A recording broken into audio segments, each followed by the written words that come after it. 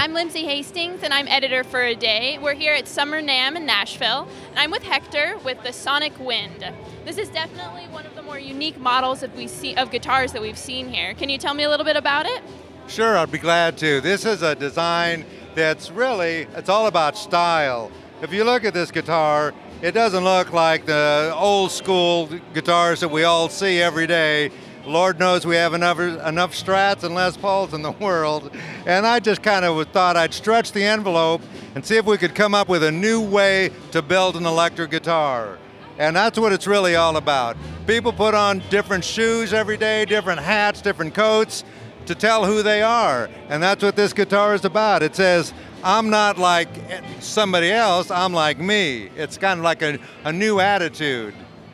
And it plays well too, so you got the whole package, I think. And where did you get the idea to have this open-bodied guitar?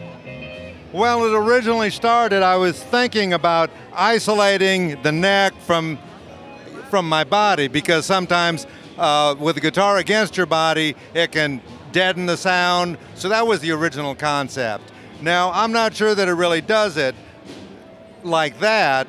The real tonal influence is by the neck through and by the quality tone woods, by the pickups, Lawler pickups, single coil and dual coil configuration. All those things really contribute to its unique tone. Can you tell us about the different woods that you work with? Okay. The neck, obviously it's a neck through, so the neck is all maple, one piece of maple all the way through, which is a tremendous tonal advantage. Bass players have known this for years, that with a neck through design, you get the maximum sustain and resonance. So it's maple, the body is maple, which is a great tone wood, and it's trimmed with mahogany, which we all know is a traditional guitar wood. So even though this guitar has a very modern look, I tip my hat to tradition with all wood, no plastic, all handmade. You know, craftsmanship is what I'm all about. And that's what this guitar is all about. Individuality, quality, playability, and just great tone. All right, and I'm sure a lot of people are kind of wondering this. How did you actually build the guitar with the hole in it? Well, that's a secret.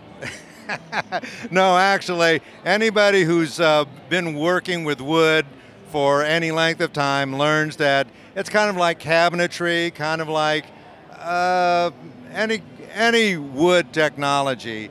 There's ways to make wood bend, to contour it. If you have an idea, if you think about it long enough, you can figure out how to make it. Wow, that's really awesome. Well, let's go to Mason to hear how it sounds. Sure, great.